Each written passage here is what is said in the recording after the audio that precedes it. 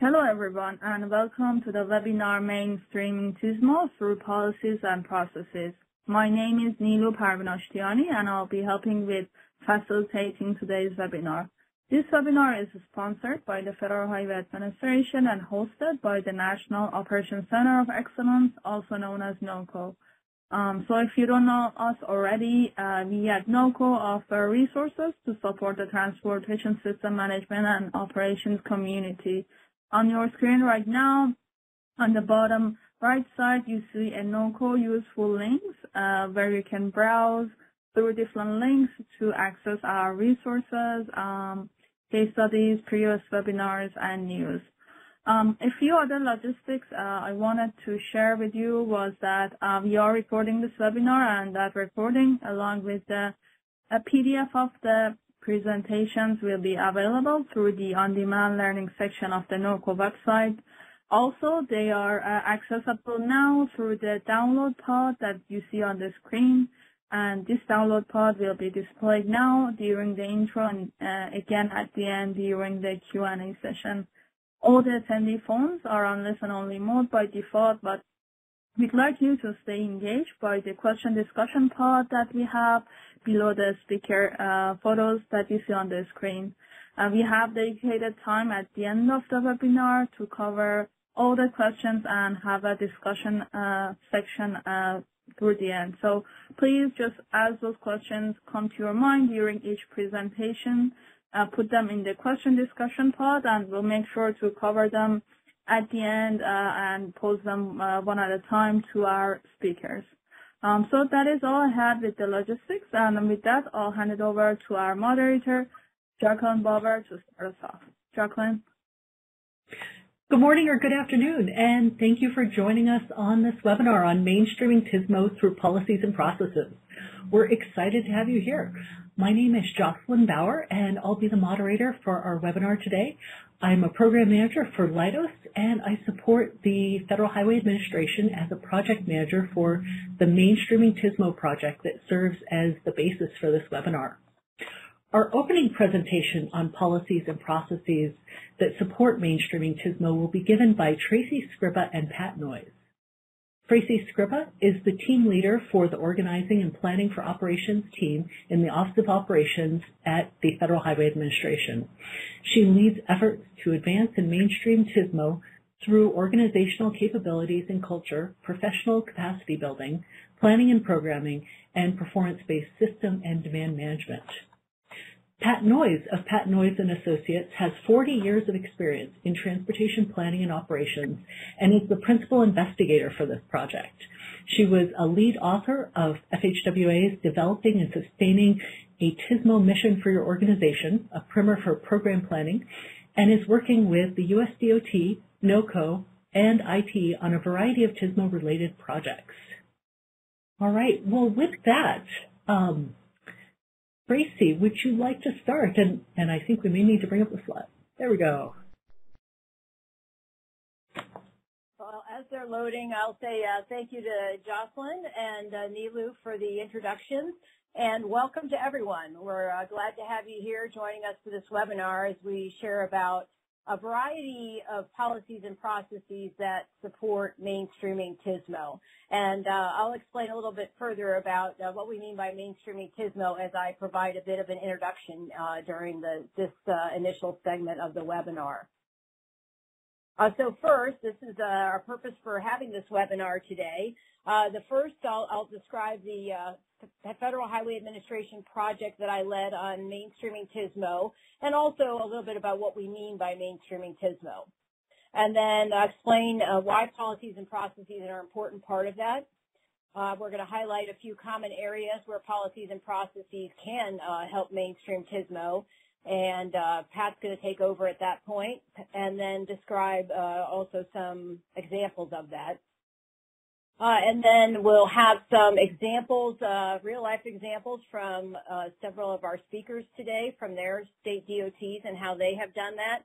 And then we look forward to answering your questions. So hopefully we'll get a good bit of questions in the chat pod as we go along here. So you can see the agenda a little more specifically here. We do have a great set of speakers. that are going to highlight their practices from their state DOTs, both the things they're doing in TSMO, but highlighting how they have helped mainstream TSMO in their respective agencies. So first of all, I realize most of you probably do know what is TSMO, but just in case, to provide a little bit of common understanding here as we get started.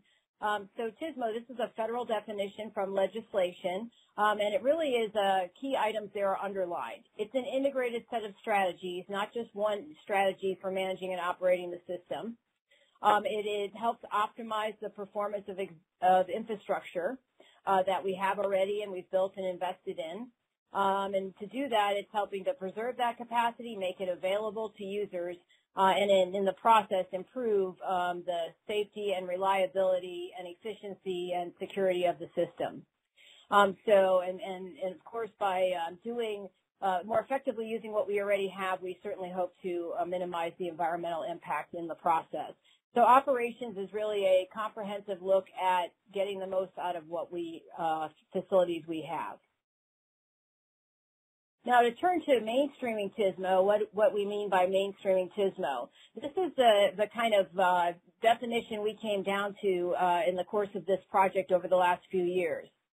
That TSMO and its strategies are readily understood, valued, and available to people across the agency, and as well as with their partners. Regardless of what their role is in the organization. We've realized over the years in looking at transportation systems management and operations that it has touch points with all different aspects of an agency, from the planning of projects to design decisions that are made, how a project is constructed and how traffic is managed during the project. Those are just a few examples. How our human resources area looks to staff the area. So operations really has touch points all along the way, and in order to effectively implement it, it needs to be considered throughout the process and not just as an afterthought once the facilities are open and ribbons are cut and things like that. So we really think that the mainstreaming of TSMO, or another way to think of it, is integrating TSMO into all the aspects of the agency is an important way to be more effective. So you can see here benefits of mainstreaming TSMO. These are just a few. We do think it provides a broader range of strategies to help address needs and issues that are happening in transportation. Another benefit to mainstreaming TSMO is you get staff across all the disciplines, as I just mentioned, can work together more effectively and efficiently and better deliver on transportation projects and strategies to provide good service for the customer. And then speaking of the customer, the system users really get a safer, more reliable trip, and the expenditures that we make are more effectively used. So to talk specifically about the project here, the objective was really to look at how our agencies mainstreaming TSMO, what might be important to mainstreaming TSMO, and how, what are some ways that can be shared to help other agencies do that. So we did develop a national expert panel that worked with us on this project, and the folks speaking today were part of that panel. We did some interviews with various champions of TSMO to try and get some different perspectives and find out how they have been doing mainstreaming. And we did a virtual workshop with a lot of interaction to get also some additional ideas. And then, of course, with many projects, you do review literature to see what has been said. You can see we have a number of products there that have been or are in the process of being produced. Quite a range here, and also some infographics that are part of that. So we'll be rolling these out over the next while, probably the next 6 months or so for many of them, and looking to then wrap up the project. So I mentioned a number of these products here, and we do plan to post them all on this Federal Highway webpage I mentioned here, and also share them through the National Operations Center of Excellence. And to give you one example, This is an infographic that we just finished through our review processes and will be in the getting posted in the near future. This is an infographic we did to show what are examples of how TSMO can be integrated or mainstreamed across a transportation agency. So we used a building as a launch point for this infographic.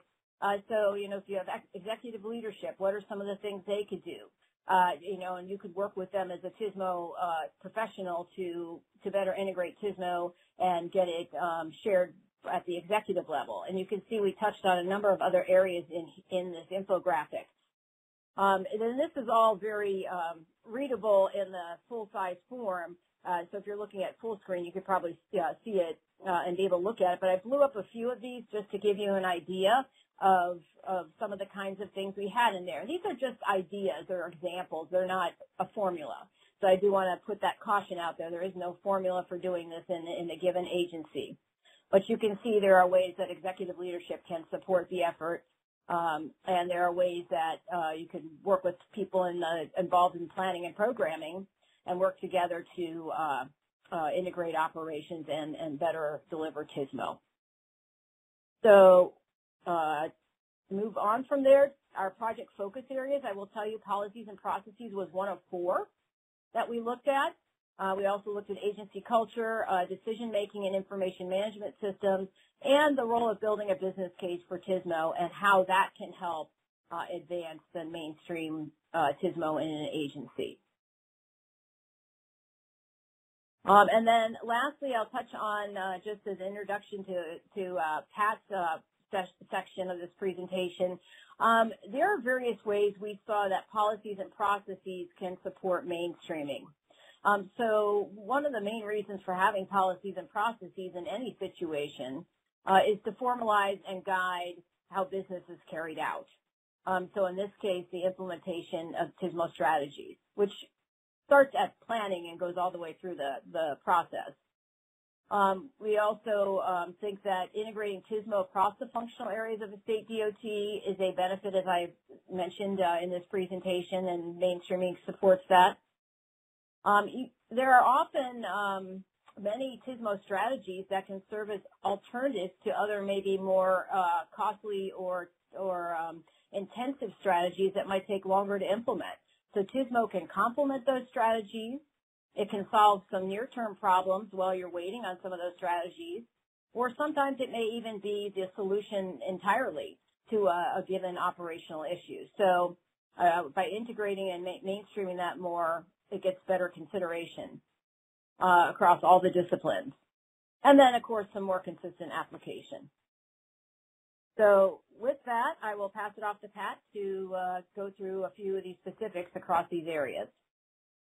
Thank you, Tracy. As Tracy mentioned, we did quite a bit of research in terms of documents and interviews with agencies across the U.S. and came up with a variety of practices that people were using to mainstream TSMO through their policies and processes. The ones we're going to talk about here are really the 6 main or the most common areas that we found in our work to integrate or mainstream TSMO through policies and processes. So the 6 that are mentioned here are integrating TSMO into business practices, incorporate TSMO formally into planning and project development, include TSMO in agency manuals and guidance documents, develop TSMO committees, develop organizational structures and staff positions that support TSMO, and then finally integrating TSMO into agency-wide performance management. So those are the most common ones. We heard of other ones. We also identified a few areas where we thought additional work could be done in terms of mainstreaming through policies and processes. But just to go through these 6 briefly before we look at some specific examples from the DOTs. In terms of business practices is a pretty broad term, and the way we were looking at it was anywhere we could really change the way we do business to make TSMO a more common component of how we do that. So business practices include things like project identification and selection, contracting and procurement, data management, partnerships, those kinds of things. So they are really a variety of how we look at the day-to-day business of the organization and some of the formal processes and policies that we use to direct and guide how we make decisions and how we do our work. So going a little bit more into the specifics of, planning and, going next to planning and project development, what we really found there was that there were a variety of processes that DOTs were using to help support them in identifying the needs of the organization in terms of the system needs, and then identifying how TSMO can be used to meet those needs as part of project development, project planning. For example, a number of states looked at what can we do operationally, what can we do with TSMO strategies prior to looking at actual capacity additions or construction. So it's really a matter of how we can take TSMO and TSMO strategies and incorporate it into the planning and project development decision processes, and looking at how funding is allocated to various projects and improvements. So it's a cost-effective alternative that a number of DOTs have formalized in their processes for project development and planning. Some of the specific examples looking at planning include how can system performance be improved, looking at how we can create a more operational perspective or an operations-oriented performance metrics that really help to identify how we can improve the operations on the system, and then looking specifically at a range of TSMO strategies to help address that. One of the things that is being used fairly commonly across the U.S. is the sharing of operations data with planners so that they can help make decisions about really what are good solutions, what are good alternatives to solving problems on the system based on existing operations data. And then finally, a number of DOTs have been looking at how they can integrate TSMO into their long-range transportation planning and investment programming. And I think we'll hear a little bit about that from a couple of our speakers today. Looking now at more of the project development side of planning and development, planning and project development. One of the things that folks are using is a review checklist. Colorado DOT developed one of these several years ago. I think this is becoming a more common approach to what can we look at, what's a checklist of TSMO considerations or operational considerations that we can look at prior to committing to a larger capacity or construction project. Again, operations data, excuse me, operations data being shared to support project development and prioritization, leveraging TSMO to support performance-based practical design or solutions. Washington State DOT has done quite a bit with their performance-based and practical solutions projects and project development as an example. And then ITS architecture is used to include technology for TSMO strategies in projects. So one of the things that we really want to do is have project development and project design looking at how can we incorporate TSMO and TSMO strategies in the infrastructure needed to support those in the design and development process. In terms of manuals and guidance, you'll hear some of this from Pennsylvania DOT. They're doing quite a bit of work in this, and as is Florida, and that's really looking at how can we take TSMO-focused actions and integrate them into existing documents, existing manuals and guidance, and formalized processes so that TSMO gets considered in all of the formal processes in a very formal and directed way throughout. So it's a matter of, as documents are rewritten or updated or changed to specifically to incorporate TSMO, making sure that TSMO considerations are included in that.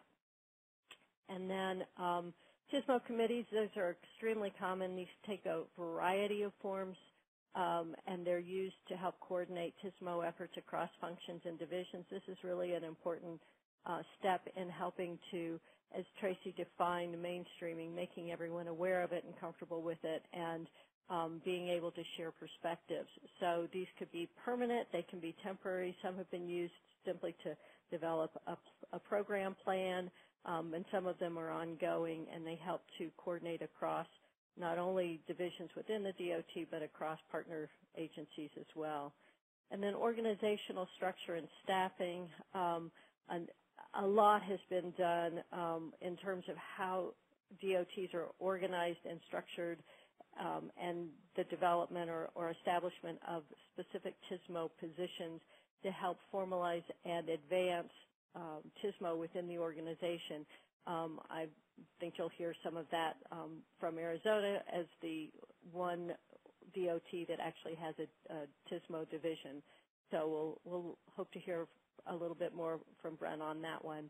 And then performance management is the last area that we found was fairly commonly used, and that takes a number of forms in terms of performance management at the TSMO level, but also performance management at the agency level, at the enterprise level, that incorporates TSMO and operational measures to help them really advance TSMO and TSMO strategies as a viable alternative to some of our more traditional design-build solutions. So some of the steps to consider in terms of mainstreaming TSMO and policies are outlined here.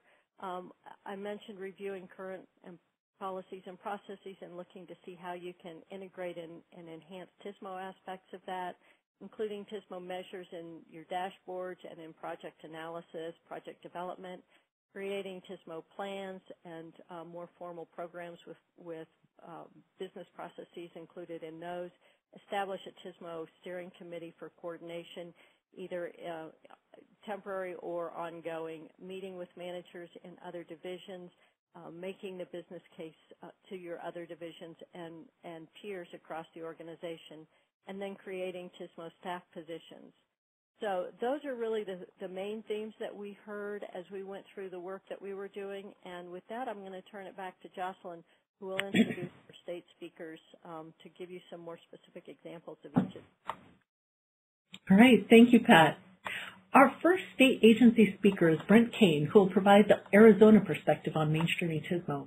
Brent serves as the Assistant Director for the Arizona DOT TSMO Division. He leads the TSMO efforts at ADOT and also oversees innovative efforts and new technologies to further enhance transportation system operations and safety. He has over 30 years of experience in transportation planning, engineering, and operations. Brent, please take it away. Very good. Good morning. Good afternoon, all. Thank you, Jocelyn. And again, my name is Brent Kane. I'm the Division Director here at the Arizona Department of Transportation. I oversee the TSMO efforts for the DOT. I want to give you a real brief background on where we've been and then focus in and hone in on really the performance management of what we're doing, not really get down to the specific project level and efforts that we've done because there is limited time. But just to let everybody know, we actually this initiated with Federal Highways back in early 2010s, essentially developing a capability maturity model and really looking at operations and focusing in the operations side of the house, looking at the back end. And Federal Highway had reached out to us, really kind of explaining what TSMO was at the time, and not knowing TSMO is a common language now, but back then it was not. And the state engineer here at Arizona, as well as our director and current director, John Halakowski, was very supportive of the TSMO efforts and had that foresight and vision to see the importance of incorporating and utilizing and implementing TSMO within the agency. So back in, I guess like in 15, I was actually deputy stage engineer over urban operations, so I saw everything within the Phoenix and Tucson regions from construction, maintenance, operations, traffic management center.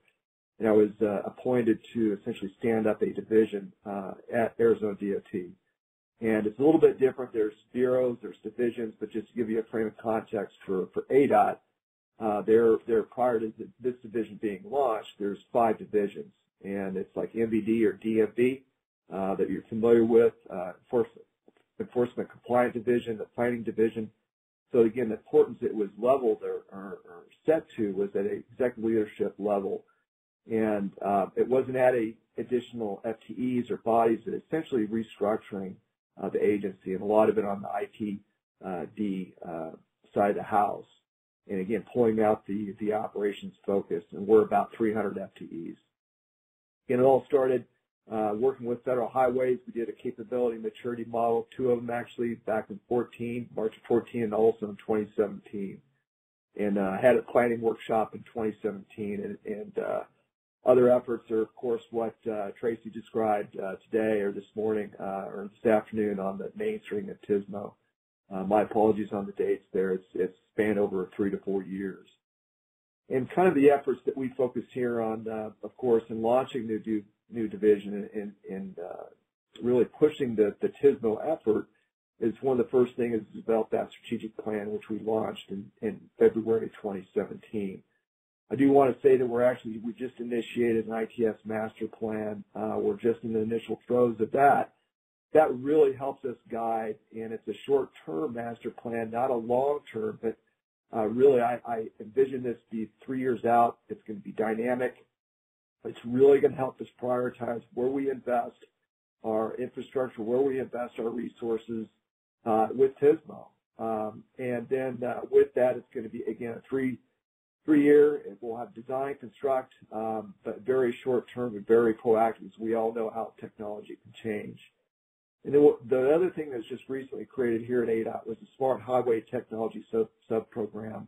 That's a new sub-program that's a funding source that's going to feed into this ITS master plan, looking at initially having about $5 million per year that will help drive whatever innovation, whatever efforts that we can actually design and incorporate. So pretty excited about that. But just give you a high level, just context of what the division looks like. I'm not going to go through this, but just kind of it illustrates the level of efforts that are within the division as far as operations. We have the Traffic Operations Center, the Emergency Management and Weather Management is housed within the division. We do all the statewide signing and striping. Our regional traffic engineering is actually housed in the TSMO division, where our HSIP funds, our HSIP efforts, our safety, traffic safety and data is within a particular group. We also manage all of the operations and maintenance of our signals and all ITS maintenance operations and communications as well too. We also are responsible for all the lighting across the entire state, and also emerging technologies such as connected vehicle, autonomous vehicle, and other new technologies. And this is broken into 7 different groups. So I want to kind of hone in on my presentation on the more the performance management side, and I want to share that it really starts at the top down, or it really starts at the top, and that's at the governor's office level. Our governor is very proactive and very appreciative in looking at new technologies and supporting the economic development in our state. He had developed and continues to develop a strategic plan that's cascaded down to the cabinet level, which is shown on the left. The DOT, Arizona DOT, actually has a 2-pager from the governor what that strategic plan looks like, very high level. And then from the DOT's perspective, ADOT's perspective, we actually have a strategic plan, a 3-year plan, what we call the X matrix. It's just a simple one-pager, but it really lays out our initiatives for every single fiscal year. And that's further cascaded down to the division level. But as part of that, there's also performance measures that go along with it. And the governor has his scorecard of what the measures are. It's just not reporting what the measures are, it's what we identify targets for those measures. And again, with the simple green, yellow, red, we identify where they're at, if they're meeting target, and if they're not, why. And it's not really to beat on people why they're red or why they're yellow, but really an understanding that we need to focus attention there. So we really try to embrace the red, and that's cascaded down to all the cabinets. So this is actually a snapshot of the TSMO division for Arizona DOT, the strategic plan. It's active. I know you can't read this, but it's really just to give you a context that what we measure gets done. And we lay out the plan every year, and we go through it on a monthly basis. And each of the groups, we identify the strategic areas that we want to focus on. We identify the actions. We identify the metrics and what we're going to do with the countermeasures to address those. And then we actually measure those as well, too, and discuss them. We just wrapped up our last business review. It doesn't show October, but we did discuss in September where we're at. And again, we look at the colors of red and yellow and look at why we're not getting there and ways to move that needle to get them moving in the right direction. Also, each 7 groups have their own metrics as well that cascade up to the division, and the division cascades up to the director, and the director cascades up to the governor's office. So it all cascades up and down, and the various groups, the 7 groups, have their own measures, and it gets a little bit more specific on what they're doing as well too. And again, we talk about these on a monthly basis of where they're at, whether they're meeting target, and what we're trying to do to remedy those. These are something that they develop their own scorecard, their own metrics, and their own targets, and we discuss them jointly. But again, they're cascaded down from the division strategic plan. Then lastly, I just want to share a lot of support from Federal Highways and just where we're at moving forward. The Regional Operations Leadership Forum that Federal Highways had launched is AASHTO is essentially moving that The host forward. has left the meeting to speak with meeting support and will rejoin soon. And we're also doing a new TRB through NCHRP, a Transportation Operations Manual, which is comparable to the Green Book or the Highway Capacity Manual or the Highway Safety Manual. And it's really focused around TSMO. The NCHRP efforts wrapped up, and that's moving into AASHTO to basically manage and maintain.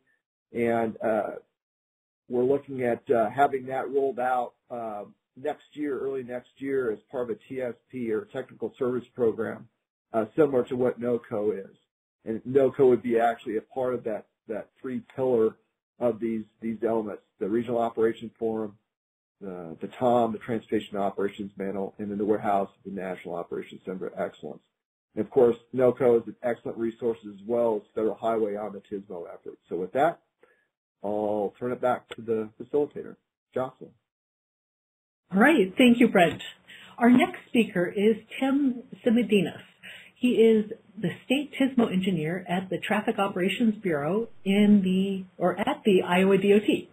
He has been at the Iowa DOT for the past 24 years, starting in traffic safety and then moving to ITS before his current position. Tim attended Iowa State University.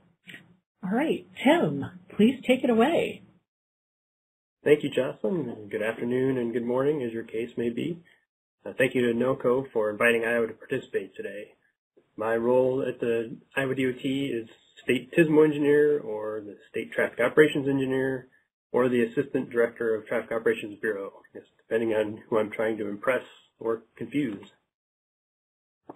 Like Arizona, Iowa got a pretty early start on TSMO, or TSMO, thanks to John Corbin, who was one of the first directors of what is now our Traffic Operations Bureau at the Iowa DOT. He charted our TSMO course and designed our TSMO ship, which was then built and pushed to sea by Scott Marler in the form of our original program and strategic plans, and even many of our service layer plans. Scott has since gone on to become our DOT director and is now also the chair of the AASHTO Committee on Transportation System Operations, or CTSO. As far as my TSMO ship metaphor, it kind of fails at this point because TSMO is definitely not just a single ship. It takes dozens of ships and hundreds of sailors in all parts of our transportation globe to integrate TSMO into everything that we do. However, I will say that it's very helpful to have Director Marler's appreciation for TSMO coming from the top of our organization. At the beginning of 2021, Director Marler and his Iowa DOT executive leadership team released a department-wide business plan. You can see that nearly every one of the 5 priority goals from that plan has some relation to TSMO.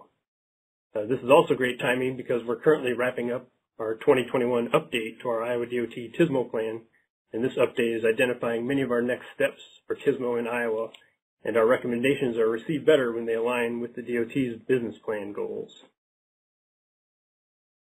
All that said, I had to share this slide that I found from an old Iowa DOT TSMO presentation that was given in the past by someone else from the Iowa DOT.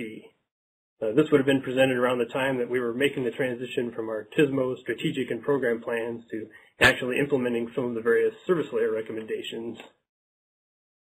In my experience, I think this is especially true with a subject like TSMO that's so broad and so ambiguous that it's really hard to have a meaningful discussion until you get down into the specifics. So speaking of specifics, one of the smartest steps I think we did in Iowa, before I was actually involved, was to task our highest level TSMO steering committee to create and follow TSMO annual accomplishment plans. These plans continue to provide us with actionable tasks that can be completed within each fiscal year. Each task includes a lead and supporting bureaus to make sure things get done. Regarding funding, there has been discussions about setting up some dedicated funding for TSMO in Iowa, and that could still happen. But I actually like that instead of creating more bureaucracy and new systems, we're instead focusing on integrating TSMO and mainstreaming TSMO into the existing programs and processes. In some cases, enhancing those programs and processes to better recognize the value of various TSMO projects. You can see that, like TSMO, these tasks are all over the board. Some require funding, others are internal initiatives. Many of these may have happened on their own, even if the TSMO acronym was never even created. But having the support of our TSMO steering committee definitely helps make these things happen. One way we've brought attention to operational needs and opportunities is by taking our existing infrastructure condition evaluation screening tool and modifying it to create an operations-focused version. Here you can see the criteria that we use for the scoring. One feature I really like about this is that we also have all the underlying data available, so if we want to run a specific analysis that focuses on a certain type of problem, we can do that too. Here we see the color-coded scores assigned to all the primary highways in Iowa, and then we can further break down those scores. We see segments with scores that are 1 or 2 standard deviations worse than the mean. So these are the segments that particularly lend themselves to being considered for TSMO treatments.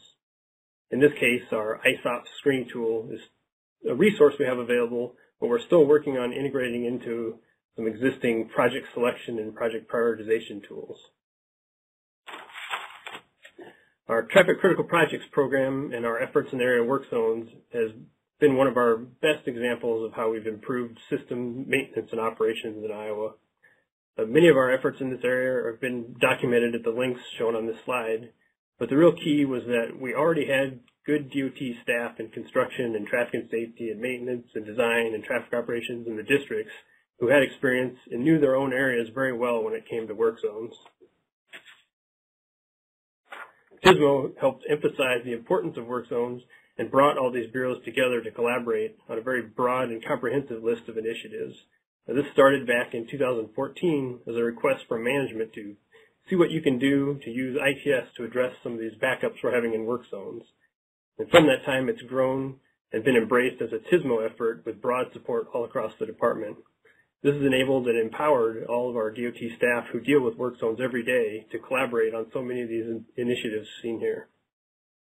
And what is really neat is that the DOT staff that's most involved with these work zone related efforts don't feel like they were handed a mandate from upper management.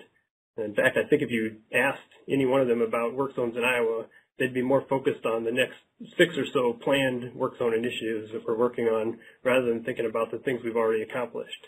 And that sense of ownership is what makes this something that's not going to easily disappear after a critical retirement or a change in executive leadership.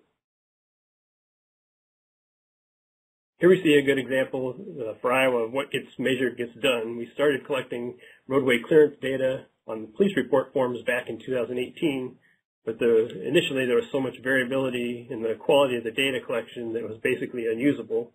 But by creating this data collection, it added emphasis to the metric, brought attention to both improving the data quality and, more importantly, reducing those clearance times. This also highlights the value of this analytics tool. In this case, Intrans at Iowa State University built this web-based tool that allows us to filter on date ranges and other metrics as well, like maps and counties and cities. But in this case, we could remove 2018 to kind of get rid of that early data. And then we can see some general decreasing trend in recent years as well as a few months with outliers. I should also mention that we're collecting and providing similar analytics on secondary crash data in Iowa. Another recent example, area of emphasis in Iowa has been working more directly with our district staff who are most closely related to traffic operations. Again, this covers a wide variety of topics. The key with this group has been providing a two-way communication resource, not just between the central office and the districts, but also among our 6 districts. And within this group, a growing emphasis is being placed on daily monitoring of major crashes and incidents, and to make sure that district TSMO engineers can be a focal point to coordinate any mitigation efforts. I know in the past we've had high-profile incidents where so many well-intentioned DOT staff want to get involved and provide input and assistance that the mitigation efforts can quickly become disjointed. We want to take advantage of our district TSMO engineers, most of which are just new in the last year or two, to that position anyway. They have DOT experience, but let them be our unifying resource to addressing incidents. Last topic I want to cover is our Des Moines Integrated Corridor Management Effort, or ICM. This has been a very comprehensive approach to the entire Des Moines transportation system. It really started from the realization that we simply can't afford to add more lanes to our urban freeways. Here we see the significant financial savings offered by TSMO and ICM strategies. This compares the relative costs of more traditional infrastructure and widening projects of the left two with an alternative ICM-focused approach, that third option, using TSMO-type solutions. And even with this, you can see in the gray shaded box there that almost half of the ICM bundle still is going toward infrastructure. So it's hard to, you'll never completely get away from that, but it just shows the relative cost of ICM or TSMO versus infrastructure. This shows our currently recommended ICM implementation plan for the Des Moines metro area. Projects include early win projects such as enhanced mile marker style ramp signs at the 2 system interchanges to help with incident location and response, queue spillback mitigation at select signalized ramp terminals, and automated median barrier gate to allow emergency access through the median for incident response, a pilot cross-jurisdictional traffic signal optimization project, which we hope to repeat on other corridors. And this is special to Iowa because in Iowa we don't maintain our signals. We let the cities do that for us. Other future projects still under development include ramp metering, which would be the first in Iowa, dynamic shoulder usage, and enhanced dynamic message signing to support active traffic management and queue warning. This has really been a groundbreaking effort for Iowa, forcing us to look beyond our typical infrastructure projects to work more closely with the local governments and to really think outside our traditional infrastructure first box. This is a process that we definitely plan to repeat in other metros in Iowa. Thank you. All right, thank you, Tim. Our next presentation will be from Subrat Mahapatra and Mohammed Rakib at the Maryland DOT State Highway Administration. Subrat has been with the Maryland DOT State Highway Administration for 16 years and currently serves as the Director of the Asset Management Office. He served as the Deputy Director leading the agency's TSMO program for 3 years. Prior to that, Subrat held various positions in the Planning Office for 12 years. He has a master's degree in civil engineering from UMD College Park. Mohammed Rakib is the Chief of Mobility Planning and Engineering Division in the Office of Transportation, Mobility, and Operations under Maryland DOT State Highway Administration. He possesses over 19 years of experience in planning, engineering, installation, and management of traffic operations and ITS deployment projects.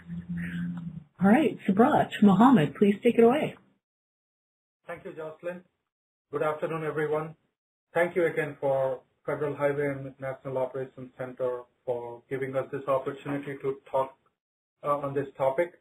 I look at the participants and my fellow presenters, and some of us have been with this TSMO journey for a few years now. So thank you again for giving us these opportunities to have a touch point every few months, every couple of years to see how this journey is coming along. And I think it's refreshing to see that all of us have made great progress in this journey, where some of us, in our case, our journey started with the Capability Maturity Model workshop back in 2013, 2014. We were selected one of those LO6R2 that would probably resonate with many of you guys, where we had a chance to develop a strategic plan for TSMO. And our journey continued. So I'm going to probably spend a little more time on this first slide to just talk about the journey and how far we have come along. And then I will have my colleague Rakib talk about how we have formalized the program with TSMO plan and programming aspects, and how we are continuing to mainstream TSMO as part of our organization, not only within M.SHA, but with our sister TBUs across MDOT, bringing that multimodal aspect to it, and also working closely with our MPO partner stakeholders, because it's all hands on deck. So going back to our journey, 2016 is when we rolled our first strategic implementation plan, and we made great progress through that plan. And 2018 is when we have updated our TSMO strategic plan. So I'm going to talk a little bit about how the strategic plan has positioned us to mainstream TSMO within our organization and across Maryland. So we have a TSMO executive directive that I'm going to talk a little more about as how that formalized across the agency. But if you look at our strategic plan, right from the get-go, we had identified 4 goal areas. And along all those 4 goal areas, we had identified objectives and strategies that were looking at the long game, looking at how do we mainstream, whether it's a business process or collaboration within our offices, whether it's a systems and technology implementation, whether it's data analysis and performance management, and the end goal, the outcome of an enhanced customer experience and engagement. Any goal that you look at, some of those objectives, strategies, and action items and performance metrics in which we were evaluating our projects had elements of mainstreaming throughout. And we'll give you a few examples how that has played out. In our case, organization structure, like many programs, like all programs, it has 3 components. You have people, you have processes, and you have technology. So very early on, we had identified, M.SHA leadership, executive leadership had identified that we are not going to create an office of TSMO all by itself. The very early conversations around the CMM workshops identified there is TSMO elements starting from concept to execution. So whether it's concept planning, engineering, construction, operations, maintenance, and decommissioning, that whole life cycle, there are TSMO components everywhere. So we should acknowledge that fact and create a culture. So that's where the executive committee, which was co-chaired by our two deputy administrators / chief engineers, one chief engineer represented the operations and district side of the house, and the other chief engineer represented the planning and engineering side of the house, if you may. So right from the get-go, and we had senior level representation, leadership representation from key offices like Office of Planning, Office of Maintenance, Office of Transportation, Mobility and Operations, which used to be CHART in the past, Office of Traffic and Safety, Office of Construction, Office of Policy and Research. So this was an overarching program that touched many offices, and we made sure that our leadership was part of those decisions.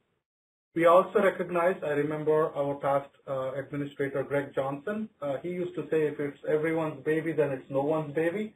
So there was a conscious decision to have a lead sponsor office, which used to be our Office of CHART, now Office of Transportation, Mobility and Operations, to identify a dedicated TSMO, deputy director that handled the TSMO program for the agency, not for the office, but for the whole agency.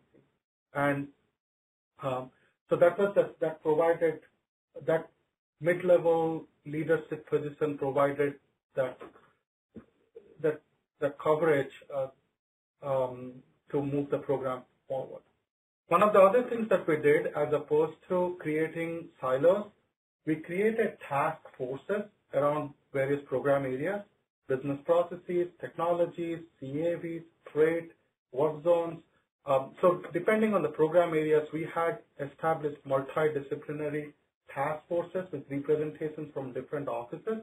And these task forces were developed the implementation plan and recommendations and brought it back to the executive committee. And the executive committee provided the strategic guidance, and the implementation plan, once it was adopted, was fulfilled by various offices.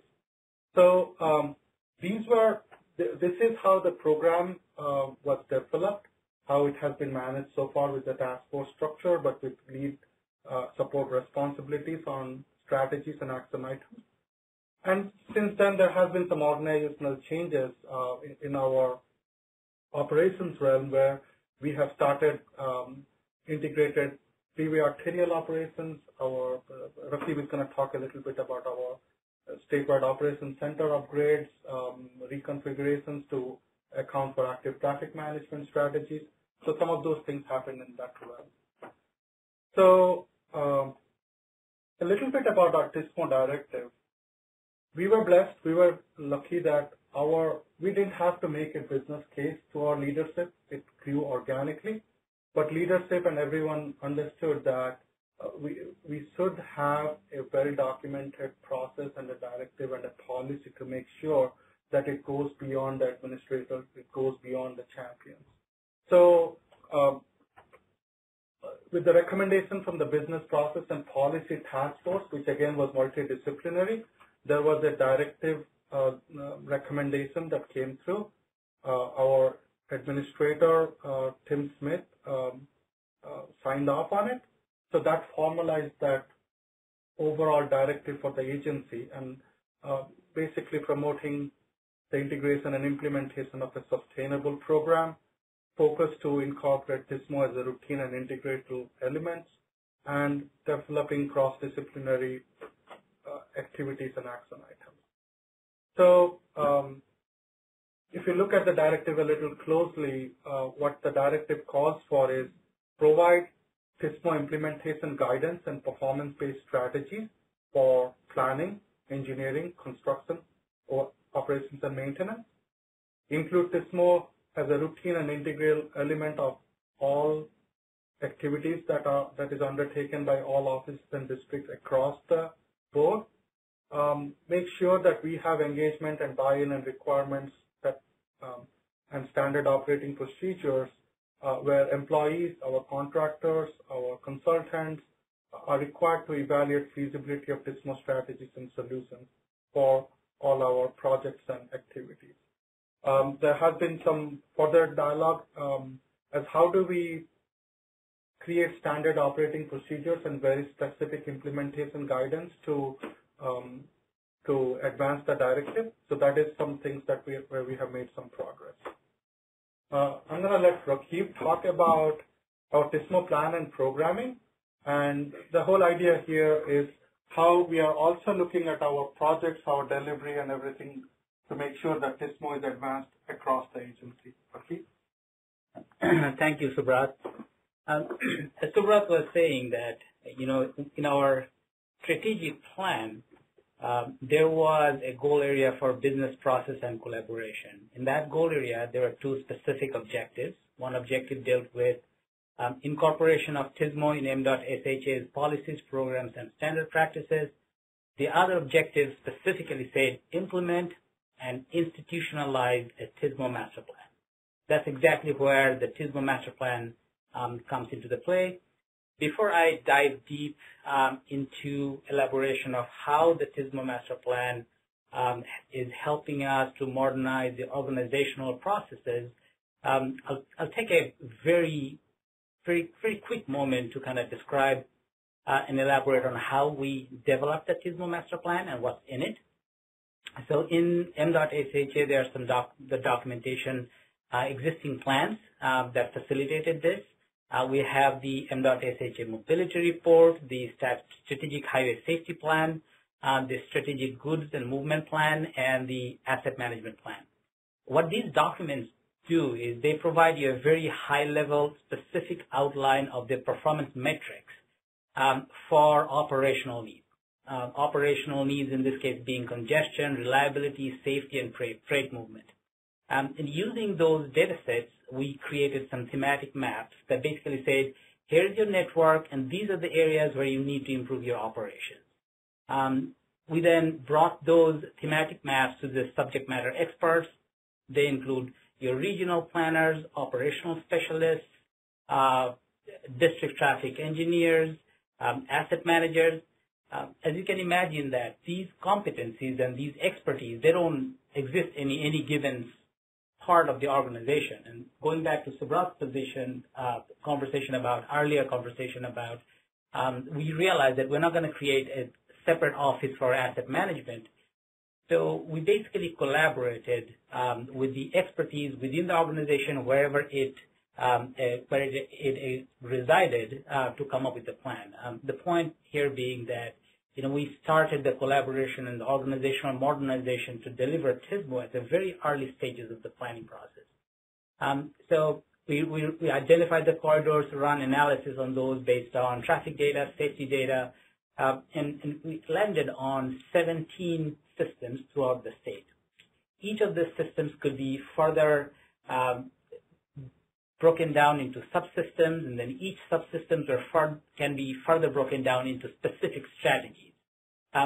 We put a lot of emphasis in the scalability and the flexibility of determining projects, simply because we realized that we were probably never going to have enough funding to deploy the entire systems for like systems 1 through 17. So whatever wins we could get, that scalability, flexibility was absolutely critical for us.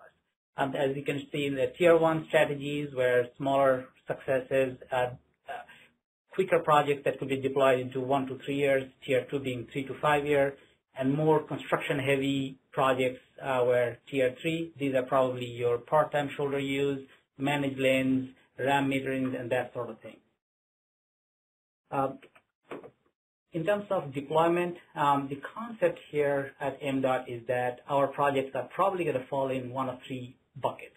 There will be the technology tracks, where you deploy projects like advanced traffic management system application, field ITS deployment.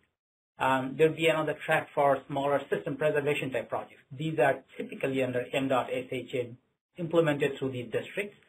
And then for the major capital type projects, we were thinking that these would be we still believe that these would probably be a separate track, and these are projects that will require detailed planning, engineering design, a lot of procurement effort, NEPA clearances, and that sort of thing. So I'll give some examples of projects that we have been deploying under each of those different scenarios. As Subrat was mentioning, the statewide operations center, we just went through a reconfiguration of the statewide operations center in Hanover, Maryland. The statewide operations center was more than 20 years old, and it needed a technology refresh. We also wanted to acknowledge that our mandate, our mission has slightly increased. For the longest time, we were focused on controlled access highway traffic and incident management. Now we are slowly getting into arterial traffic management and so forth.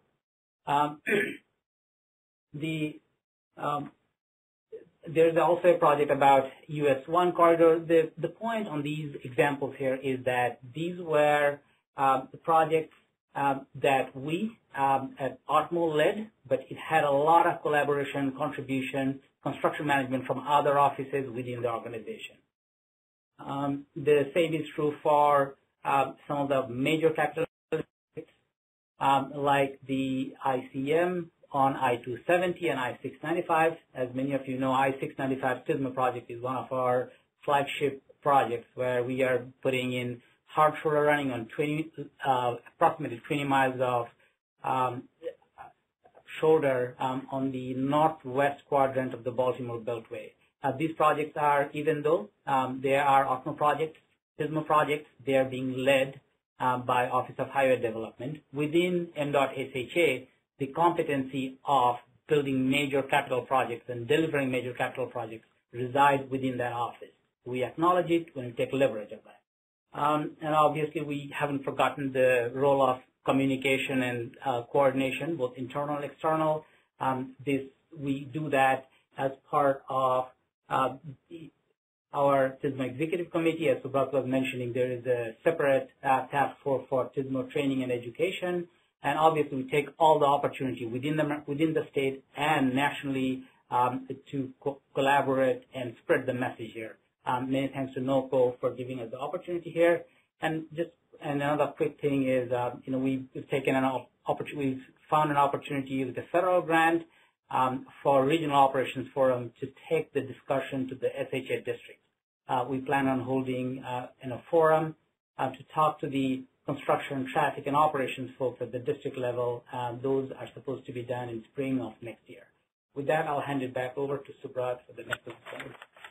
So the wrap-up slide here is, again, we are finding synergies between asset management program and TSMO programs, which again have a lot of common elements, maximizing our infrastructure with life cycle approaches.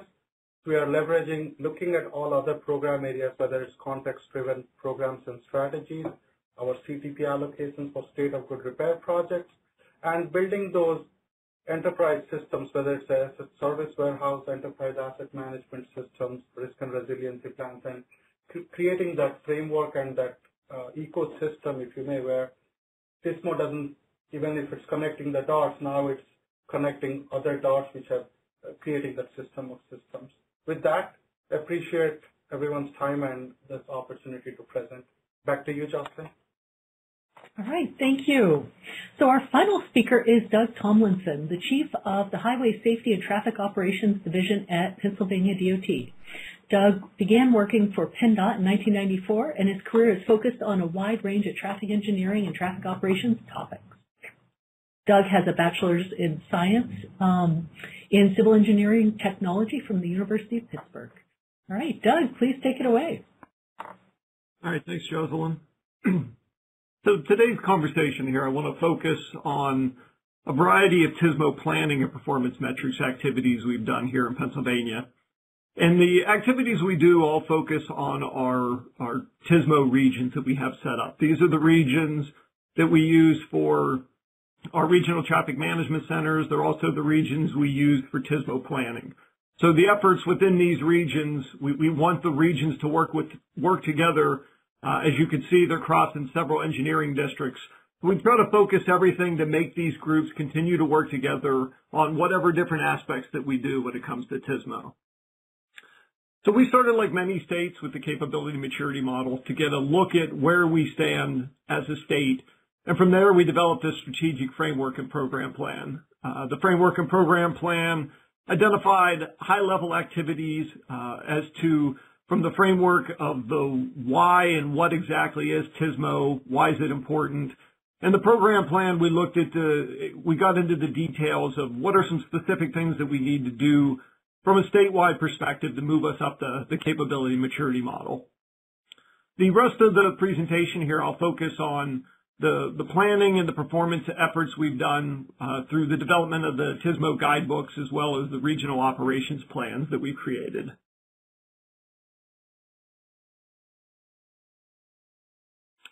So when we started the idea of developing TSMO guidebooks, we wanted to model them off of other areas of the department that were more mature than TSMO. So we looked at the design manual series of guidebooks. And when we first started talking about how to do this for TSMO, the director of operations at the time had said, you know, it's similar to what happens if somebody in the district would decide that they want to build purple pavement. The answer is, well, you can't build purple pavement. And why is that the case? Well, because you have design manuals that tell you the A, B's, and C's of what is and isn't acceptable when it comes to designing a roadway. We were running into some similar things in TSMO where there were activities that we wanted to do uniformly across the state. And if an engineering district wasn't necessarily in agreement with, we didn't have this type of manual series to base the conversation on. So we set out to develop something similar for TSMO where we looked at a planning, design, maintenance, and operation manual. Construction was already covered in other documentation, so we didn't need to work on that. The planning manual is complete. We've already revised it once. Our operations manual is nearing completion, and the design's a little farther along than maintenance at this point.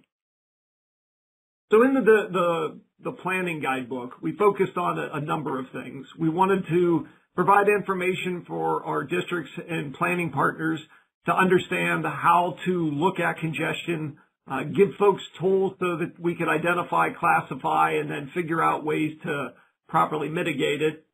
And we also spent a lot of time working with our planning area in PennDOT to say, you know, we have certain things in TSMO, they have certain guides that they do from the planning perspective, and we need to understand where the two overlap. We want to become part of the overall planning process and not something that just sits on the outside, which has largely been the struggle of ITS and TSMO over the years, is to be an afterthought on projects. We wanted to move up the level and start being more into the conversations. And the development of the regional operations plans were really a strong way to make that connection between TSMO and the planning functions. So when you look at our guidance in the TSMO Guidebook Part 1 Planning for how to develop a ROP, we provided information and worked with the regions that I showed you on the first slide to help them identify what are their true congestion issues in the region, not just anecdotal thoughts as to where they feel that they have challenges, but really looking at identifying the issues, what's causing them, and what is it that we can really do about it by looking at the solutions in our TSMO toolbox. We've identified 21 different strategies that apply to various levels of various types of congestion, and then putting all this together to mitigate congestion in the end comes up with a regional operations plan. And by doing this, by combining the districts and the planning partners together in the discussions and all the other necessary stakeholders, we've had excellent buy-in for the ROPS. And now we've started to move from the day where we were just afterthoughts on projects to where TSMO projects are the projects that are being deployed. The other guidebook that is pretty well along is our operations guidebook, and we want this to help us manage the policies and get that consistency across the state. So the equivalent of the purple pavement for operations are doing things during holiday periods or other strategies that we want to deploy for TSMO. We want to make sure that we have the guidance put in place to ensure that there's something to point to when we say these are the types of things that we need done to improve traffic flow. And similar to what the regional operations plans do for deploying projects in the field, Each of those regions will be developing a traffic operations plan to lay out how is it that we're going to manage traffic effectively in that area. So moving on from the planning side to the TSMO performance program. When we started our TSMO performance program, it took a little bit of time to get things up and running and get it moving. And once we really settled in on, okay, what are the issues that we need to address? We sat down with folks from across the different TSMO categories and said, don't worry about what's available. Just tell us what your needs are. And then when we sat down to develop a program, the guidance was simple, that we wanted to develop something that the districts would be able to look at, understand, and be able to react to. That was what we felt a very important part of the performance program. Where here's a few examples. These aren't things like saying that a particular road is congested. Something like that is a little too generic and not necessarily something a district would be able to take and do something specific with. But in the first example here in the top left, we identified things like crashes and travel time index to realize that one of our traffic management center needed to expand their hours or move their hours to cover a more important part of the day. We also recognized that tools like INREX and Waze were better at capturing incidents than we were, used that to develop a traffic alerts dashboard. And then as we started developing our performance measures, we were getting more and more requests from the districts and planning partners asking for specific types of information they'd like to see. The one in the top right is an example of incident influence spots, hotspots where we know that there are crashes occurring, but we haven't been as successful as identifying them. And this types of information was used to figure out where good camera locations would be, for example. So this is a look at some of the tools that I mentioned. Again, this tool was developed to help the districts better understand what was happening when it comes to INREX and Waze information. We developed a traffic operations analytics tool that allows folks to dive into a whole gamut of information that we have available to really understand the performance of operations in their region. During the period of COVID, there was a lot of questions as to how are the volumes being affected, what's happening with operations as a result. We worked with our planning area to develop a tool that could be used to completely dive in great detail to understand what volumes are doing at any point in time as we start trying to get things back to normal. We also developed a congestion calendar to give folks a look at a glance at when congestion problems are likely to occur based on historical trends. And then one of the big ones that we had developed over the last year or two was to take the ideas of the federal congestion pie charts and create them so that we can see the actual congestion for Pennsylvania. These were enlightening. We're learning things that we couldn't have learned by just using the typical congestion pie chart. So we can now look at congestion at whatever level we want to cut it up here in Pennsylvania. So over the past year, these programs have been successful and have been recognized from the National Operations Center of Excellence. We won 2 of the NOCO TSMO awards, and then the Best TSMO Project of the Year. We were the overall winner for our performance program efforts. So that's what I have today. Sorry it was rushed. I know we have a lot of information here to try to cover in a short amount of time, so thank you. Thank you, Doug. Appreciate it. And so before we go to Q&A, I'm going to ask Adam Hops, who's the Interim Managing Director of NOCO, to say a few words about mainstreaming TSMO at NOCO. Adam. Thank you, Jocelyn, and thank you so much to Tracy and you and Pat Noyce for presenting today, along with the fantastic presenters from state DOTs. I think we heard the importance of FHWA's efforts in collecting all this information around mainstreaming and understanding how these various state leaders have gone about mainstreaming their TSMO programs over the last 5 to 10 years, and collecting in those themes and presenting them here today is certainly of great value. I think it's no surprise that the states that spoke here today are also some of our biggest contributors into the NOCO case study library. We maintain that library of case studies to capture TSMO practices that are being deployed on the roadways and inside agencies. And today was really a testament to mapping how leadership within those agencies directly contributes to the benefits to the road users from what was presented on today to what's in that case study library. And then, of course, the measures and the metrics presented on just now by Doug and by the other states certainly are a testament to that as well. About a year and a half ago now, NOCO instituted a new strategic plan for 2021 to 2025. Our Strategic Advisory Council and Technical Advisory Council and the leadership that guides the center developed 3 new strategic goals and made mainstreaming TSMO one of those goals.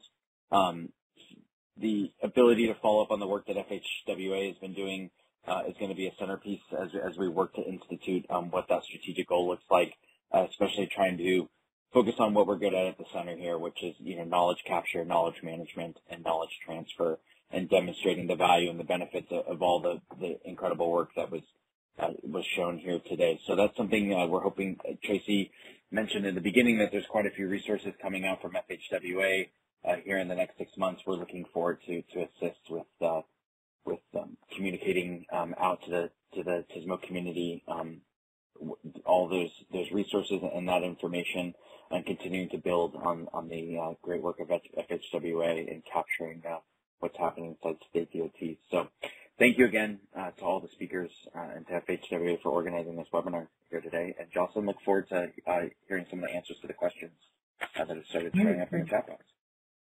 All right. Thanks, Adam. Well, let's start back at the beginning here. Edward Mark had a question, and I think this is probably for Tracy. How is this project being coordinated with the development and deployment of the Transportation Operations Manual, which is jointly sponsored by AASHTO and Federal Highway?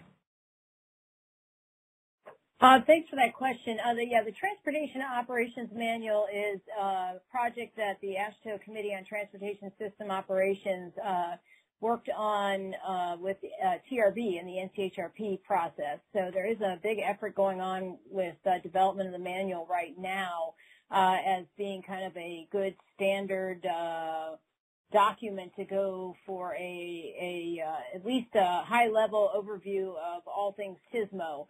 It's not a how-to cookbook, but it's a good introduction to a whole vast range of TSMO topics and relevant connections to other areas. Brent Kane has actually been a lead on that panel helping to develop that, so I'll let him comment as well here. But I would say this project actually got started a little bit before the TOM project got started, development of that manual. And I would say this that the TOM manual gets into a lot of different aspects of TSMO. This project was looking specifically at mainstreaming and how having TSMO more integrated into agencies might help a lot of TSMO efforts get broader support and more traction in agencies. So I would say that they're complementary in that sense because there's a little bit of that in the TOM, but that's not a focus of the TOM. The TOM is, covers a range of TSMO strategies. It does cover the capability maturity model and some of those aspects in there. And so I think it's somewhat complementary, and these products here could be used by those who use the TOM to help further TSMO and their agencies. I don't know, Brent, if you want to add something to the response there. Yeah, no, Tracy, you hit it quite well, and it's basically it's in process. It's being reviewed, like Tracy noted. CTSO, the Committee on Transportation Systems and Operations, it's being reviewed by the members in there, and we're looking to have that. Essentially, it's a very solid, sound draft right now, and as Tracy noted, this document, it's a mile wide and a mile deep. It covers everything TSMO. It's not a document that you're going to read from front to cover. It's going to be more of a resource document for not just state DOTs, but for all NPOs, locals, whoever it may be, because it does touch everything TSMO. So it's going to be an excellent resource. It's going to be a fluid resource as well, too. But we're looking to get that as part of that technical service program, just like what NOCO is now, as well as the Regional Operation Leadership Forum, having those three pillars moving forward. So look to see that probably summer of next year, but it's going to be an excellent resource for anybody that even wants to understand what TSMO is and suits the bolt. So thank you. All right, great. Thank you. And then we had one other question here. Many agencies already do activities that are TSMO-oriented, even though they're not yet formally called TSMO. This person was wondering if there's a CMM model that can be applied first before mainstreaming TSMO. And this may be for Tracy as well. Well, I'll start it off here, but I know all my colleagues here in the webinar have been involved with CMM. I posted a link in the chat to the AASHTO CMM tool and guidance. That's an online version of the tool. And that looks at TSMO capabilities across 6 key areas, which are business processes, systems and technology, performance measures, organization and staffing, culture, and collaboration. And so those are a lot of good foundational pieces to helping to mainstream TSMO, and many agencies have found it helpful to get people in the room and to go through that. You can do the online tool, or you can, get together in a room and discuss collaboratively with the agency and even external partners how well you think you're doing in each of those areas. And if you've got some real weak points in any of those 6 dimensions, I would venture to say it's probably going to have an effect on your ability to mainstream TSMO, but I will let my colleagues comment on that if they want to, because I know you're all experienced with the CMM.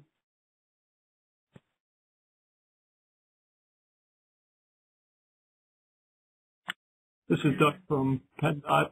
I don't think whether you call it TSMO or you call it something else really has any bearing on the effectiveness of the CMM. The CMM will help you look at your program, whatever you're calling it, whether you're calling it traffic operations, or TSMO, to let you know how effective it is today. So the key for that is really getting the stakeholders in the room so it's less biased, only DOT-based capability maturity. But I think if you get the stakeholders in the room and have the conversation about what it is you're doing, you'll figure out how you're doing from a CMM without having a formal program. Great. All right, and then we also had a question, and I think, Brent, you answered this somewhat in chat here, but it may be something that you want to expand on ADOT's relationship between the TSMO unit that you lead and then planning and programming, both within ADOT, but then also with MPOs, and how you were able to, have that close relationship with your MPOs. It sounds like not everyone has that state DOT and MPO connection when it comes to TSMO planning. So no, and thank you for that. Great question. And since we're with TSMO, essentially it's operations, it's on the back end, but obviously it's extremely important to be looking at the front end, on the planning end, and how do we incorporate that back end. And typically, we look at just let's widen the road, let's do other kind of measures without really looking at the downstream. And part of that is really working closely with our planning division here at Arizona DOT on getting out in front, having that dialogue, working with the districts as well too on the challenges, but always have a set of eyes. We need to have a broader look at how we're addressing that problem or problems. And I think that's been extremely beneficial to have that liaison, that contact on the planning side. It's extremely important. Working with the NPOs as well too. In the MAG region, we're sunsetting the RTP, the Regional Transportation Plan, in a couple of years, and it's been focused essentially on constructing new infrastructure. Now they're looking at the next generation RTP. It's going to be more focused on maintenance and operations. And I see operation heavy on TSMO. So it's actually a very exciting time in the Phoenix area, it's like we're going to be focusing on technology, and they're looking at putting a lot of money in the Phoenix region on TSMO-specific ideals. So it's something that we work closely with the MTOs on as far as on the planning side to get up front. So hopefully that helps to answer your question. Yeah, thanks. And I also want to direct that to Subrat. If you are not on listen-only mode, I think your mic should be good. But yeah, I know that previously your position was in the Office of Planning, and you were doing work on TSMO from the Office of Planning. How now has that evolved, such that the new TSMO unit in its new organizational structure is working with planning at Maryland DOT?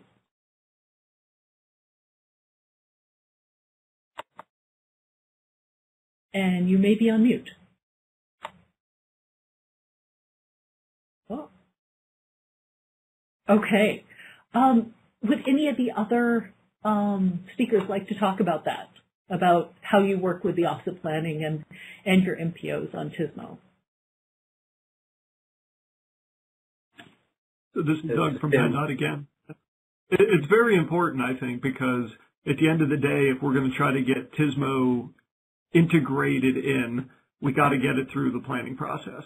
If you don't want to just always be an add-on to a project, you got to engage them, the planning side, the planning partners, get their buy-in and feedback, and sell them on why TSMO is important and why they should consider it. Because at the end of the day, they're juggling priorities with structurally deficient bridges and pavements which don't always have enough funding. So it's a selling process, and it's coordinating it with the planning partners, I think, is absolutely critical to success. Okay, great. Thanks. And then a question for just over the next couple minutes here that we have. Why do you think your agency has made progress in mainstreaming TSMO? And maybe we'll open that up to Tim first, if you'd like to take a stab at that, and then we can go through others. Yeah, I think definitely, like I mentioned, that having the director so in tune with TSMO is a big help to get it started. But then I also think that, like with our work zone efforts, getting it in the hands of the people that know it and enabling them has been a big factor. The other one is just seeing budgets and the need for the old way of adding infrastructure just isn't sustainable. So that's kind of forced our hand to look at what are we going to do for these areas where we have operation concerns. Great. And Doug, do you want to go back to that one? Unless it brought your back. All right, Doug. Jocelyn, can you hear me? Oh, yes, we can. Hi, Subrat. Oh, sorry about that. Now, I just put our message on the chat pod here talking about our planning processes, and there are multiple projects that go through the planning process that are TSMO projects in scope. And more importantly, we brought in a new suite of system preservation projects that were traditional geometric improvements at a district level. Those projects also have TSMO components as these could be localized hard solder running, these could be localized signal retiming and integrated freeway arterial operations. So we are bringing some of those strategies at a district planning level, at a headquarters planning level, and coordinating that with the TSMO program. Great. Wonderful. And Doug, back to you. In terms of why do you think PennDOT has made progress in mainstreaming TSMO? So I think largely it was champion-driven in the beginning, which I don't feel is very uncommon for people to, as they start pushing a TSMO program. The engineering districts that were successful had a champion. I pushed it from our side. We really marketed it to the folks that needed to be involved. We talked to leadership about it. So, I mean, it's a grassroots to get this thing started. The ultimate goal, if you're going to be successful and move up the capability maturity model, is you got to get this integrated in, and doing things like the guidebook series and developing performance measures. Those things along the way will help us move up to where the champion-driven becomes less important and it becomes part of how we do business. Yeah, excellent. All right. And Brent, a slightly different question for you. So as you look forward at ADOT over the next 5 years, what do you think the future of TSMO looks like there?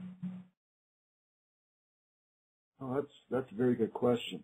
I think it's something that TSMO, I think, it's baked into ADOT, no question. It's integrated. It's at executive level incorporation. I don't see that changing, even changing in government, because like through NOCO, we have a lot of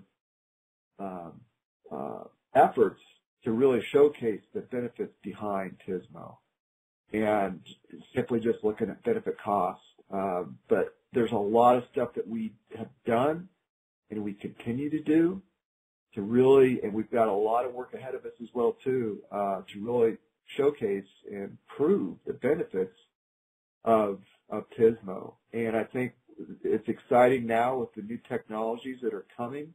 And it's not linear, it's exponential. And I think TSMO is a major portion or a major component within the DOT that can manage and leverage that, moving it forward with technologies. Thank you. Great, wonderful, and a good note to end on here. Well, it looks like we have run out of time. So much to talk about, but appreciate all of your questions and your presentations. And I'm going to turn it over to Tracy Scripa to close us out. Tracy. Thank you, Jocelyn. And I just want to thank everyone for joining us today for the webinar. I want to thank our wonderful speaker panel that brought a lot of great insights from their practical experience at really mainstreaming and integrating TSMO, and just a lot of successes they've had, and some bumps along the road, but a lot of successes in moving forward in the TSMO area. So thank you for sharing those practices, and thank you for the National Operations Center of Excellence for allowing us to partner on this webinar. Everyone have a great day. Thank you all.